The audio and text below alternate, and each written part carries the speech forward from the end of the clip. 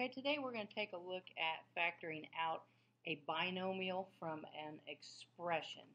All right, for this first example right here, if I'm going to factor out a binomial, I have to realize that when I factor things out, I factor them out from each individual term that happens to be in the polynomial. All right, so for instance, the 3x times the quantity x minus 7 is a term, and it is separated with that minus sign. Then the other term that is in the expression is the 5 times the quantity x minus 7. So we have two terms that are in this polynomial expression right here. All right, I am going to factor out the greatest common factor. If I look at both terms, all right, I see that I have an x minus 7 in both of them, and that happens to be a binomial. All right, so I'm going to take that out as a binomial, x minus 7. All right, and then I need to ask myself what's left. Now, depending on how complicated this is, you might want to go to square brackets. I'm just going to go ahead and use curvy brackets. All right, in this first term, when I take out the x minus 7, I am left with a 3x. All right, in the second term, when I take out the binomial x minus 7, I am left with a minus 5. Okay, so factoring out a binomial can look as simple as that. All right, now if we step it up just a little bit, all right, in both of those terms, I only was able to take out one binomial. All right, looking at the second example, all right, again, I've got two terms. All right, so this term is 2x times the quantity x plus 5 raised to the third.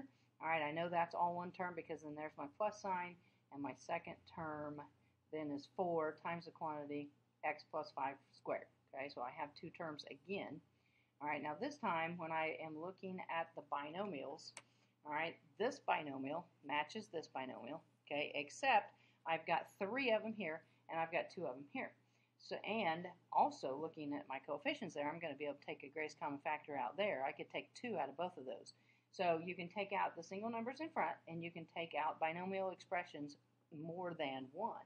All right, so my greatest common factor is going to be a 2, and then x plus 5 raised to the second power. Okay, now I am going to go to square brackets here. All right, just like I said, I could have done square brackets over there, but I just chose not to. All right, now on this one, if I take out the 2 and I take out 2 binomials of the x plus 5, that means I'm still left with the x, and I have one binomial x plus 5 still left there in that term.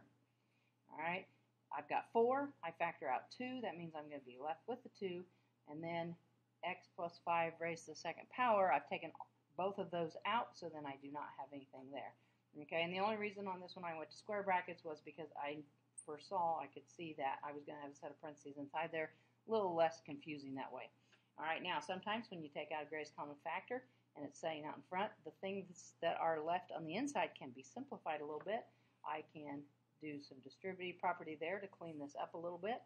I'm going to keep everything else the same, 2, and then times the quantity x plus 5 squared. I'm going to go ahead and keep that square bracket a little bit longer. Square that, x squared plus 5x plus 2.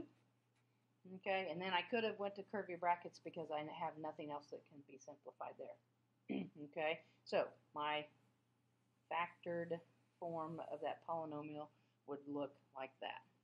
All right, for this last example, again, I'm going to take out a greatest common factor that is consisting of a binomial, but looking at those coefficients there in front, I've got a 4 and an 8, so I can take out a 4 out of both of the terms. I've got an x squared and an x, and I can take that out as well. So my greatest common factor is going to be a 4 and an x, and then an x plus 2. All right, I'm going to go ahead and use the square brackets here on this one. I take out the 4, this first term. I've got 2 x's. I take 1 out. I'm going to have 1 x left over. I take out the binomial, then that's all I have left in that first term. I'm going to bring down the minus sign. I'm going to take the 8, factor out the 4. That'll leave me with the 2. The x got factored out, and the x plus 2 also got factored out, so it only leaves me with the 2. All right, and then see on that one, I didn't necessarily need those square brackets. So if you want to clean it up a little bit and write a final answer as 4x, parentheses, x plus 2, x minus 2, might look a little bit neater without the square brackets because the square brackets weren't needed. Okay, it really doesn't matter, square brackets, curvy brackets, either way you go, you're going to be fine. Okay, but 3 little examples of how to factor out a binomial. Simple ones like this will help and lead you into factor by grouping in like an Algebra 1 or an Algebra 2 class. A little more complicated binomials where you've got to maybe take out, a binomial to the second or third power. All right, this is going to be more on the lines of like something that you would do algebraically in a Calculus 1 class. All right, so factoring out a binomial. Thanks for watching, and if you like the video, go ahead and give me a like and subscribe to my channel too, please. Thanks.